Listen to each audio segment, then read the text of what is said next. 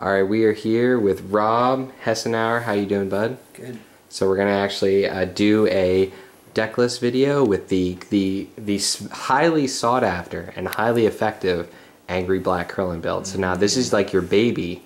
You've been working on a aggressive Angry Krillin for a while now. Yeah. So how long have you been working on this deck? I've been working on it since Jacksonville Regional. I don't remember when that was. So last OP season, Jacksonville Regional, was that like towards the end or like? November? Was it November? It was muggy Jacksonville. I don't even remember. Yeah. All right. So how have you done like this rendition of the deck? You've been playing Black Krillin for a while, but this rendition of the deck, how's this been doing for you? This is good. This rendition of the deck, it has been set since the first time I entered it in a tournament was the Case tournament. In Glassboro. Glassboro. Yep. Comic book store. Which went well, and then I brought it to the ARG Pittsburgh. So how did you do in the Case tournament? Oh, this deck won the Case tournament. There you go. There you go. Okay. So how did ARG Pittsburgh go for you? Top 8 for ARG Pittsburgh. Top 8. That's very respectable. Very respectable. All right. So why don't we just go over and just like scan over the list here we got working with. So we're just going to take a brief look over. Look at how beautiful and how many foils this deck has, Rob. Good job. Working on the foils. Good job. Too. So I'm going to just hover over here, Angry Krillin. So you got to tell me, bro, why are you playing Angry Krillin? What sells you on Angry Krillin? The best thing about Angry Krillin is level 2 Krillin. Mm-hmm. Energy attack costs 3 stages, damage 4 life cards, hit your opponent, discards a card from his hand. So you can say, like a lot of the control Krillins, they talk about Smooth This Drill. Well, really, Krillin level 2 is kind of like Smooth This Drill, except instead of you're keeping an extra card, you're making your opponent have less one card. Exactly. And then you're also doing an attack. And you're pretty much guaranteed to get up to level 2 with commands and the other variant anger cards. And then once you get to level 2, you have the opportunity to dig up to 3 for the unpreventable 10, which is always sought after. Yeah.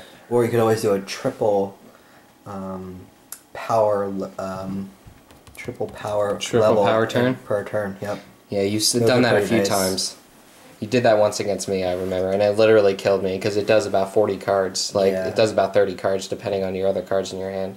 So. All right, so let's just scan over what our card choices are here. So first, why don't we look at, we got the Dragon Balls here. So tell me a little bit about your Dragon Ball setup you got. I like Ball 1 because it adds damage and protects the other balls.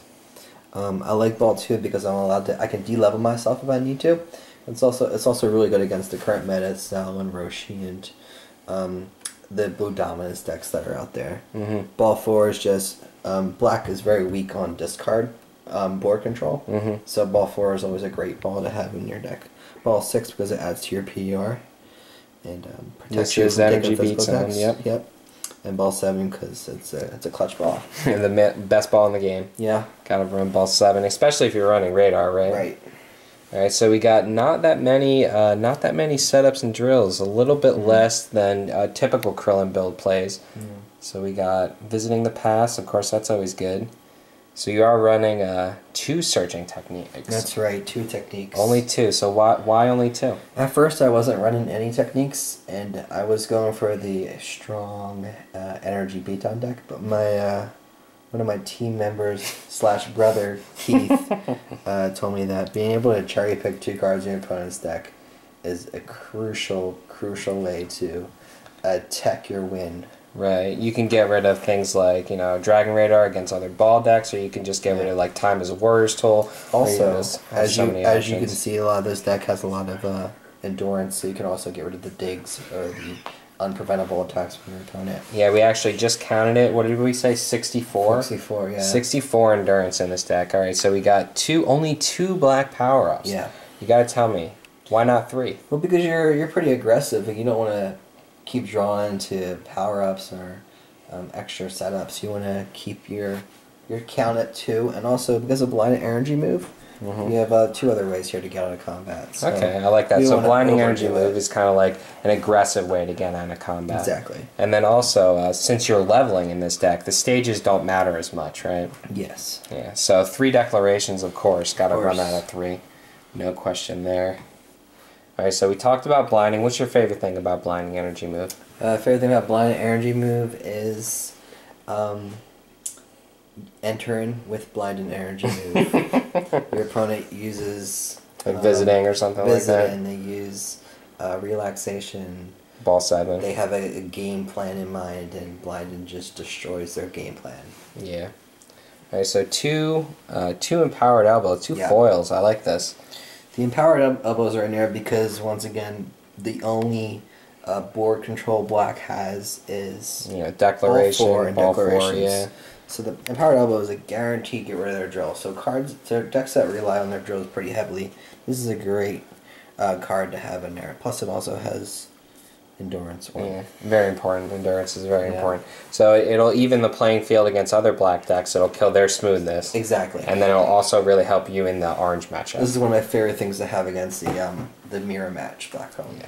So I gotta tell you, probably the strangest thing that you're running in this deck compared to other Krillin builds is the Blinding Burst card. So That's I don't see my favorite card in this deck. This is a Rob H original right here. 3 Blinding favorite Bursts. Card in this deck. So tell me about that. Everything about this card is amazing.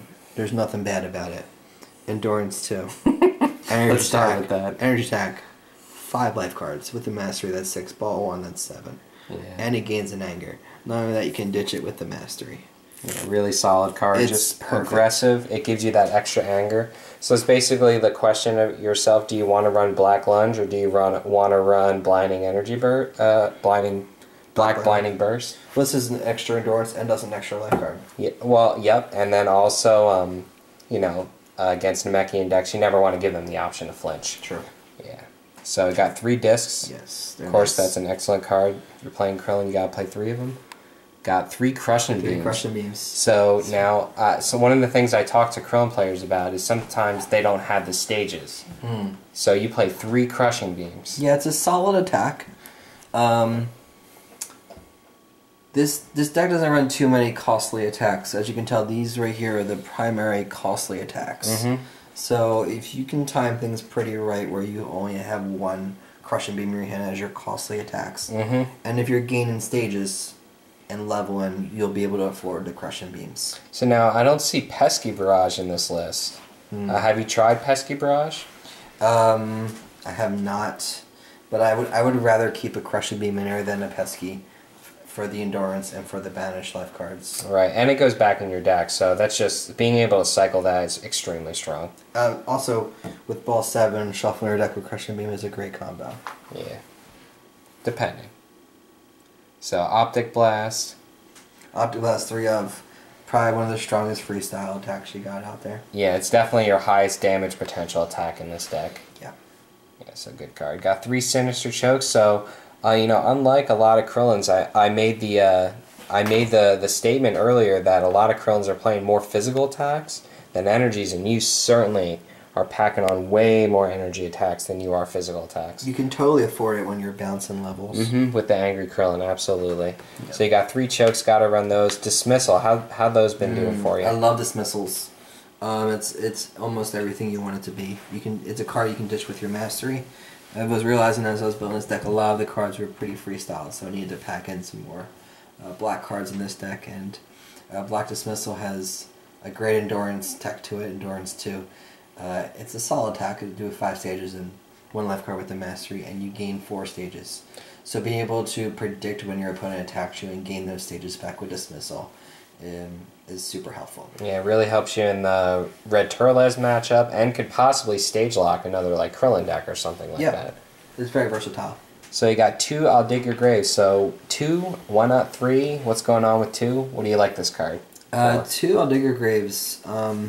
I originally, before I switched it over, I was running 2 Sin Chokes and 3 Digs. But I dropped down the Dig and brought in a 3rd Sin Choke for the very reason that you have Disc, you have Sin Chokes. You don't need too many of your attacks being unpreventable. Your Dig is solely for the level hopping, and you can bait them with your choke and do an extra, pretty much a choke on with your other levels. Okay. So you got 2 Wall Breakers. Like it at 2? I do. I would prefer 3, but 2 is where you got to be right now. Yeah. There's a lot of people that aren't running too many anger builds now because of Sal. Right. Agreed. And I got Ball 2 in here too. So of course. Exactly. So your block setup, you got, looks like 5 energy and 6 physical, plus time, of course. So why'd you settle on these blocks? I settled on this guy right here, Black Resistance. Anger is great, and the endurance goes well with the build for the deck. 3 swipes. I prefer 3 swipes over 3 resistance. Of course. For the very fact that you have so much control of a swipe. Yeah, it's swipes one of the most amazing. controllable cards you put in there. The stop physical attacks here. Black Knee Catch. 2 anger, great card, endurance 1, and black finger block. I actually had my stop physical count at 5. But once I played against Namekian Saw, was consistently losing to Namekian Saw. So the 6 stop physical really brought up that game match 2. Instead of losing maybe, 80% of the time, I would maybe lose about 40 to 50% of the time. Okay, so just that extra block for his level 3 power. Okay. Super helpful. Really like your list. This is like just my favorite Black Krillin list that I've ever seen and played with. The Tug of Wars. The Tug of Wars. Of course, right, yeah. Yeah. So we got these. So, I mean, 2 Tug of Wars. Any specific reason why you're running 2 Tug of Wars? I don't have too much ally tech in here against the tag team matchup, but I do have a lot of crits with Krillin. So Tug of War is just a great card against like the 20 ally, or maybe they have Ginyu on the field. It's just a great card to come out. Or if Nappa's out and you don't want him out there, you can just Tug of War. Plus it's also anger tech, and it shuffles up your deck for ball 7. So 3 commands. What's the best card? Is this the best card in the deck? It's a great card. I wouldn't consider it the best card, but it's command. It does so much for you. So what's your favorite thing to do with command? My favorite thing to do with command is to first use Krillin level 1 power, and then after I use Krillin level power, ditch command with my mastery, gain 4 anger. 4 anger. They don't expect a 4 anger gain. Especially against blue decks, they have you locked at 2 or 3 anger. They think, oh, no way, he's level 1. Right. And then you use command and you level up to 2, and they're like, oh shoot, what just happened? Yeah. And then 3 foreshadows, more unstoppable damage, and endurance 3. Endurance 3, yeah, adds up to the endurance tech, and it does unstoppable damage. Generally, I find myself ditching foreshadow with my mastery a lot, so that I can play foreshadow late game with a VTP or a ball 7. But I do like it at 3 up right now. So really awesome list, Rob. Great job on this guy. We love it. Everyone loves it. Everyone's been asking me about this list. So if there was like one card that you were trying to work in, or one card that you were considering for this deck. Sure. Is there any card that you're considering right now? I was thinking about potentially adding another dig, or maybe Pesky's. Maybe? No, I'm not doing Pesky's. I'm changing my mind.